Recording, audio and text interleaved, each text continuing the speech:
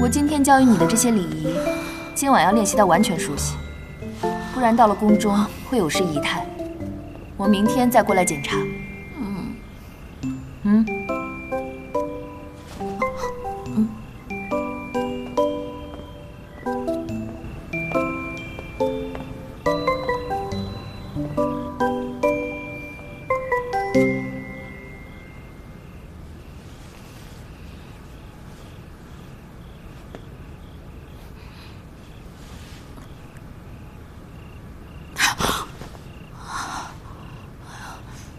都说大难不死必有后福，可入宫为妃，一辈子关在王殿里，真不是我想要的生活。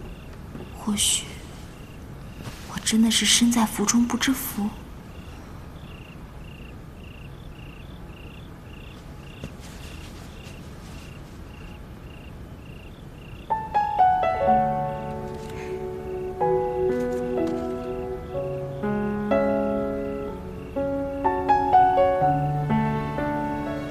尉迟哥哥，我知道我必须忘了你，可现在让我想你一下下吧。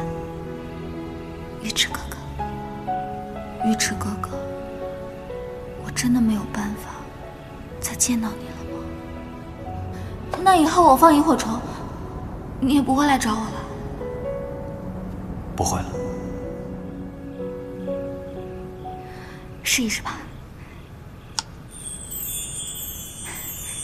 小小萤火虫，你帮我告诉尉迟哥哥，我有好多好多话想跟他说。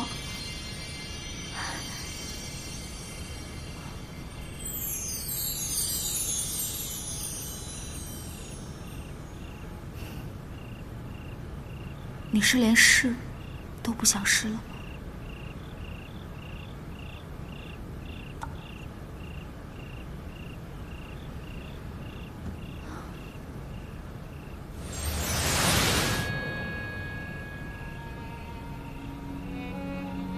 我来了。尉迟哥哥，不要过来。好，我不过来。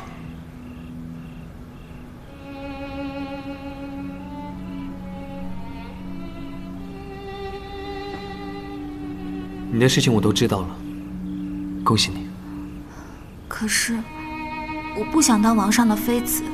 尉迟哥哥，你带我走好吗？阿云，现在靠近你，只会伤害你，不可以。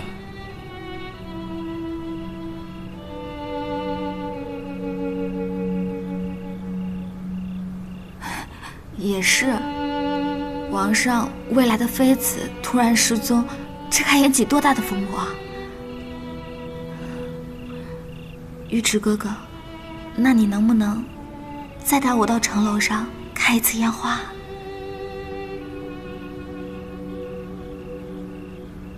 我求求你了，就一次。那你把眼睛先闭上。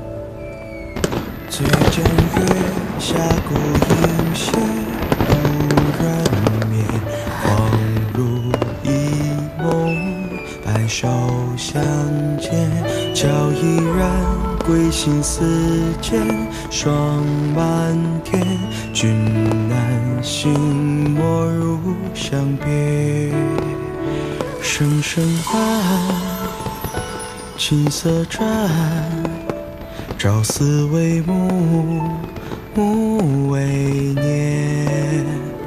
空后散，玉池哥哥，我喜欢你。什么？我说，我喜欢你。时光不停，如何忘却他日他人他情？回首作别。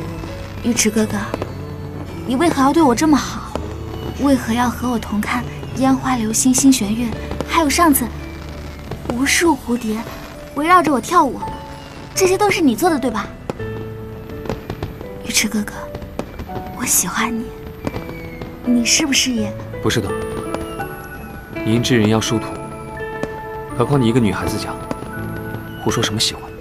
我怕我没有机会说了。玉池哥哥，你送我一罐萤火虫，让我可以随时呼唤你。当我每一次呼唤你的时候，都会带着我的一份情意。我不怕人妖殊途，我只怕落花有意。你误会了，我给你萤火虫，是因为我喜欢的女孩叫刘莹。烟花、星璇，也是因为刘莹喜欢。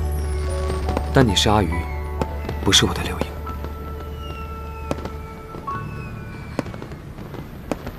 刘莹，刘莹是谁啊？她是我最爱的人，对你好，也是因为你长相相似刘莹。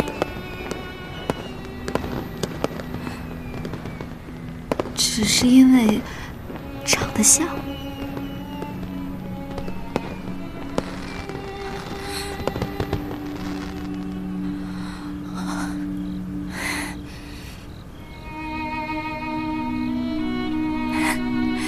烟花结束了。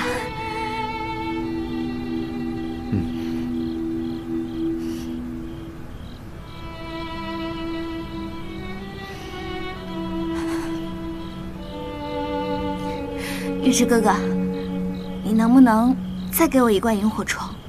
这王天这么大，我怕。不用了，你以神女的身份进宫，皇上一定会给你一生荣华。宫中很安全，你再也无需我来保护。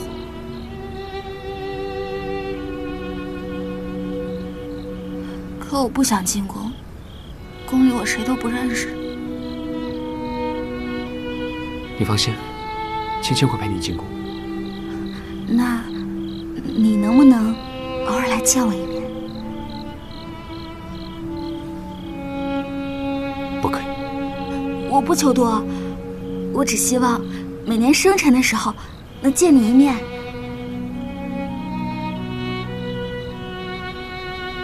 这样也不行吗？如果到时候有时间的话。好，我等着你。